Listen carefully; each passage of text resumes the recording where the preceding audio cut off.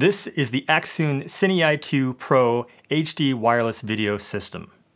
This operates on Wi-Fi frequencies using MIMO technology. That's multiple in, multiple out. I believe that simply means it's transmitting on multiple frequencies, so in case there's interference on one, it picks it up on another. These units are relatively simple to operate, which is fantastic. The build quality is excellent. They have solid metal bodies, nicely machined. They have NPF battery mounts on the back and a DC barrel plug input also. These are HDMI only units, so no SDI. The transmitter has an HDMI in and out, so you can loop through to an onboard monitor, say. There are only a few controls on the unit itself. You have a power button on the side, there's a group knob on the other side, and then on the face, you have 3 buttons, so the operation is very simple. For mounting options, there is a single 1/4-20 with RE locating pins on the bottom. It's kind of an odd situation because RE locating pins usually have a 3/8-16 threaded hole, so this is a little non-standard. To turn it on, you simply hold the power button for a second or two, the unit boots up. And for pairing, as long as they are set to the same group with the knob on the side, they will find each other automatically. There are 4 antennas across the top. It actually comes with 9 antennas in case you lose one. They have a little bendable section there so you can angle them. If your transmitter is mounted on an angle like this, you can point the antennas a certain direction.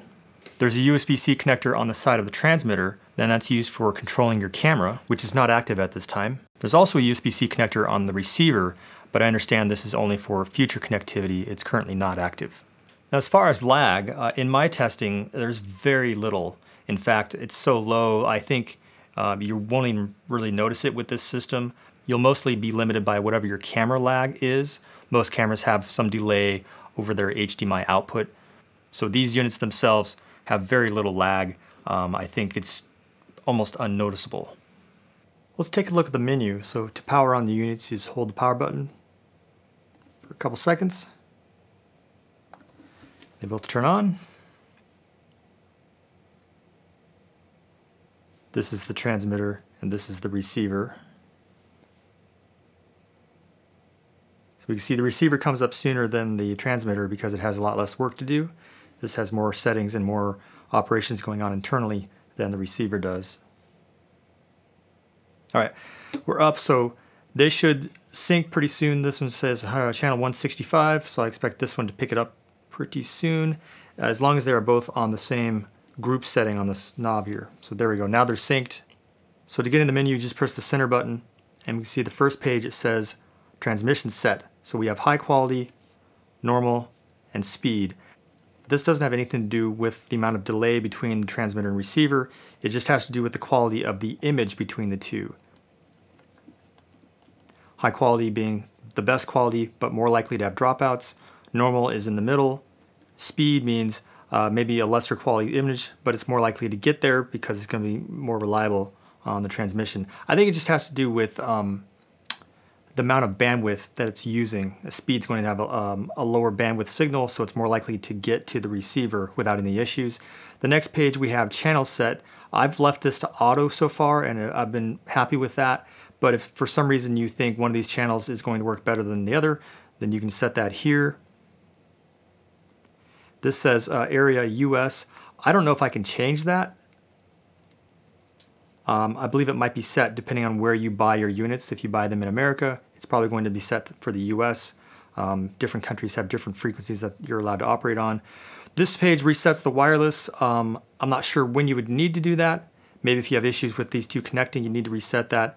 This page shows you information about the channel, the SSID, etc., etc. You can't change this here, so it's just kind of useless for me. And then another page here telling me what the unit is, the version of the firmware, and then the website and their email address for support. And that's it. And on the receiver, you have less options. So you have, again, the transmission set. So you can set the quality of the transmission from either unit, and they will both sync to one another. So if you change it on the receiver, it'll change on the transmitter, and vice versa. And then, again, just information about the company, the version of the firmware, and it comes right back out. So there's a lot less to control in this thing. And that's it, other than the group knobs on the side. So like I said, very simple to operate, which I like. You don't have to dig into menus and set a bunch of different settings and experiment to see what gives you the best results. You just let it do its thing, and it works really well. So if I change the group, Parameters have changed. Restart to take effect. Yes. So it's going to restart this unit. Now that one loses contact. I need to change this to group 2 as well, and it'll restart. And again, this one should come up faster than the transmitter. See, so now we have the receiver up, and I did this after this one, so it's much faster coming back up after a power cycle. And this one's back up, and now they should sync here. Channel 140, this should jump to channel 140. Okay, that took about 15 or 20 seconds to find the channel, but it does find it automatically, and then we're set. I have to talk about the Wi-Fi app because you can receive the wireless signal to your phone. It's available for Android and iPhone, and this thing has all the controls and features that you would expect. It has waveforms and LUTs and all those kind of things. Accsoon themselves have a really nice video on YouTube showing off all the features of the Wi-Fi app, so go watch that and you'll get a better understanding of what it can do. I have the Accsoon CineEye Pro 2 set up with this little handheld gizmo thing. If I had more time, I'd do something different, or if I was going to use this on a serious production. And I've got the Canon R5 doing the transmitting. Unfortunately, that camera wants to output 60 frames a second in 1080 and not 4K that it's recording right now. So anyway, we'll see how far I can go with this. I imagine pretty far, but we'll find out. I'm recording on the Ninja V here, so I'll see if it drops out at all.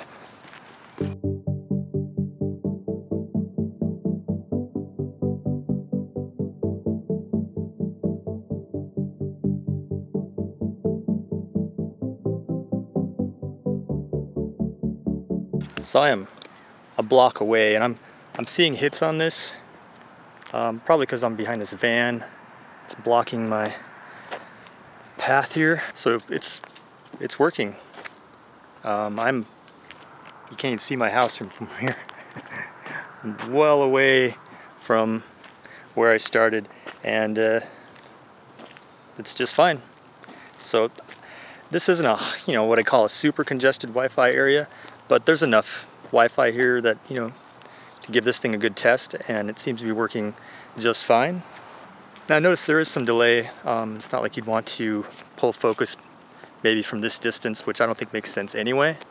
As a focus puller, you'd want to be closer to the action, but it passed the distance test.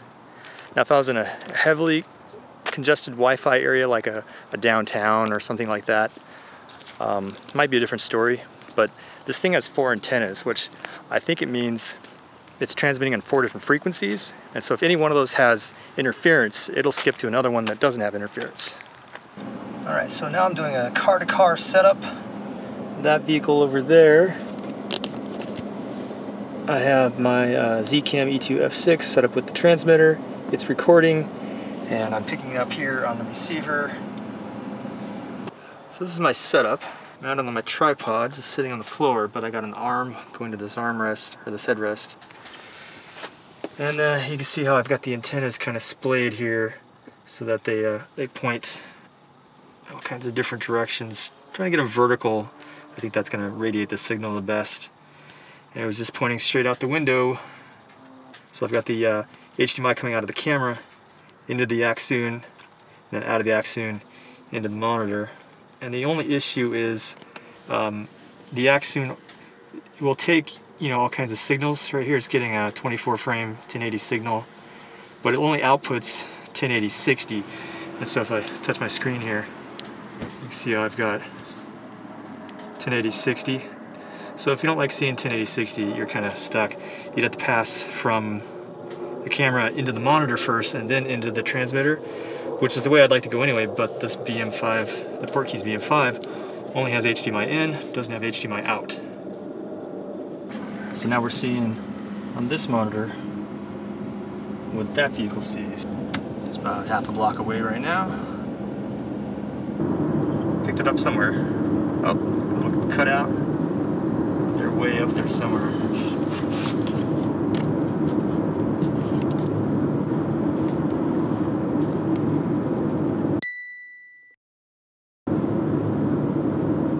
Focus finally. So it's way up there in front. And a little glitch. Big glitch, rather. It says they're disappearing around the corner. No, lost. So we're going around this hill. It's cutting in and out because we're We're going behind the hills, I guess. It's down there now, and they're up there 3-4 cars in front of us.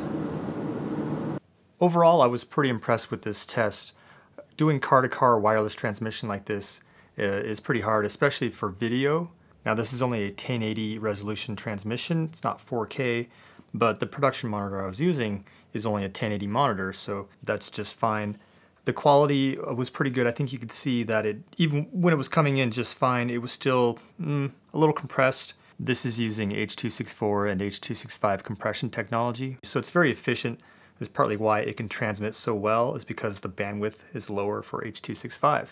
But what do you guys think? Have you used any wireless video systems before? I personally haven't, so I'm not sure how to compare this to any other system. It worked well enough for me and my tests, so I'm curious to know if any of you have experience with another wireless system. I would like to see a version that has SDI, since I'll be getting a camera here pretty soon that has SDI only. I wouldn't be able to use this system with that camera. I know there are some systems on the market that have both HDMI and SDI, but they're also quite a bit more expensive. Those are kind of in a different class.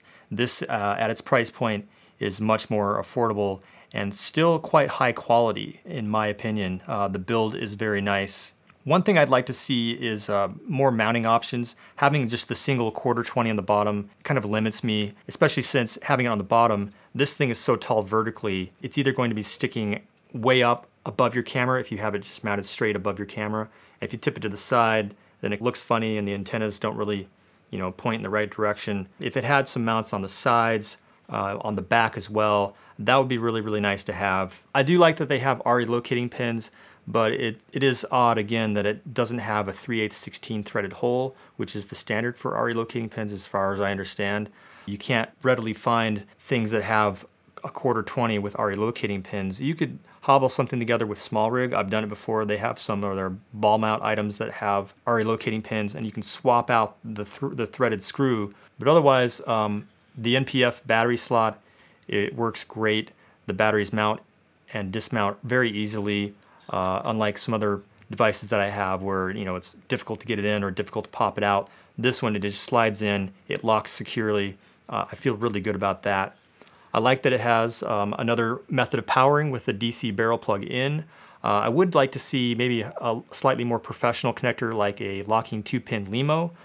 It might increase the price of the unit a little bit, but it would be much more secure, since I can imagine people using this on like a director's monitor rig that has handles, so it's going to be moving around and being placed down a lot. These kind of connections can become disconnected very easily, whereas a locking system wouldn't. So there you go, that's the Accsoon CineEye 2 Pro. Hey guys, if you like this video, please hit that like and subscribe button and hit that little notification bell so you know when I post my next video. I'll have a lot more equipment and cameras that I'll be testing in the near future, so you'll want to see those.